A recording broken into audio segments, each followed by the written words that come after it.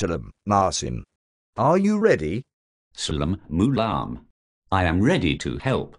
I need you to do something for me. It is a very important task and you must be very discreet. We are recruiting students for the cause and I need your help to find some kids for us.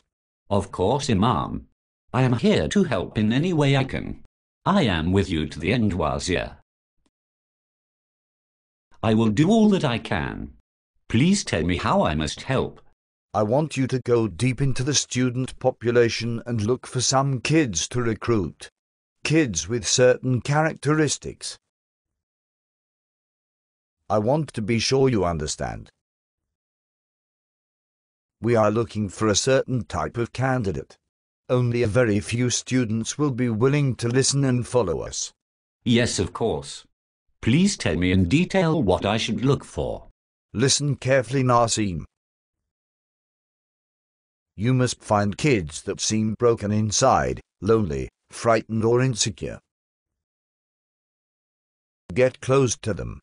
Talk to them as a friend. Find out about their family life first thing.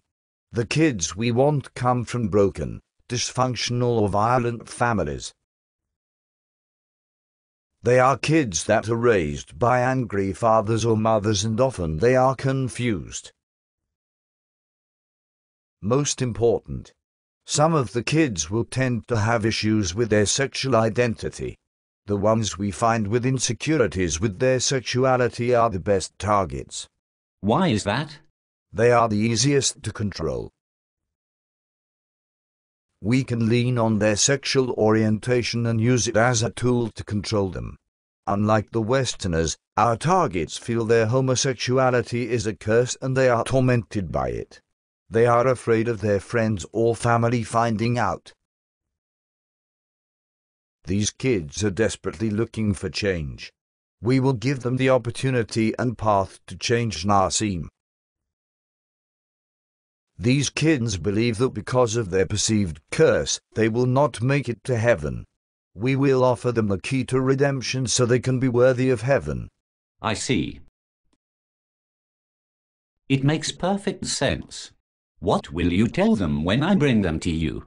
That there is only one way to heaven and that is to give themselves to violent jihad. Brilliant. I will find them and bring them to you.